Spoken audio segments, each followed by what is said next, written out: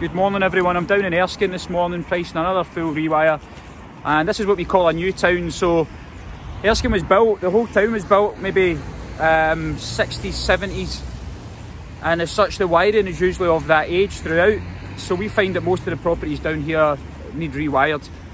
Now you may get conflicting advice. Other electricians may tell you that actually the wiring is something that's twin and earth and it's in good condition and it doesn't need rewired. So here's how we approach that. We categorise these jobs into three. And when people ask us if your house needs rewired, this is how we figure it out. Basically, if you've got brown and blue twin and earth in your house, the chances are you don't need rewired. It's new cabling, a couple of tests. Unless somebody's made an absolute complete botch of it, you're not going to need to rewire the house, and very rarely we would do that. If your wiring's maybe 50, 60 years plus and it's antiquated, it's old VIR, then it needs rewired. Don't let anybody tell you any different. It's old, antiquated stuff. It needs ripped out and replaced. Now here's a tricky one, and this is where most of Erskine falls under. If your wiring is maybe 20 years to 50 years old, the chances are a lot of it's going to be copper, a lot of it's going to be twin and earth. And some guys would argue that cable's actually in good condition. Copper doesn't really perish, it's good stuff, you know. So this is how we approach that. We ask the customer some more questions. One, are you going to decorate? Rewiring is such a messy job, we all know that. If you're about to decorate your house and your wiring is maybe 30, 40 years old, it's an absolute no-brainer to consider rewiring it. You don't want to be doing that job in 5, 10 years time, so now is the time to get it rewired. Two, do you want to do loads of alterations?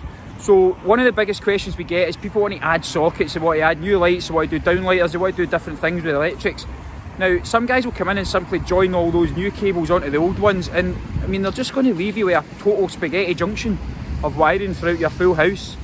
If you're going to do loads of alterations, sometimes it makes more sense to rewire that circuit than just add on to it. Three, peace of mind, and this is a big one. A lot of people, when they're rewiring their house, it's about peace of mind. You don't want to overlook the electrics, do your house up, get it looking fantastic, and still have these niggling worries that, you know, the electrics are still 40 years old in this house. Are we going to have problems? Is there a fire risk? I just wish I'd have got it rewired before we started decorating. So if you start answering yes to all these questions and there's doubts over your wiring, it's time to rewire. That's the advice we give the client, and sometimes the advice is for their best interest for the future. It's not to suit our agenda, it's not to give us an easy day on the tools. It's about what works best for the client, making sure that in 10, 15 years time they're not going to have problems with their electrics. So if you stay in Erskine and you'd like free advice on your electrics, simply get in touch. We offer free quotes and we're going to give you honest advice based on the best solution to future-proof your home.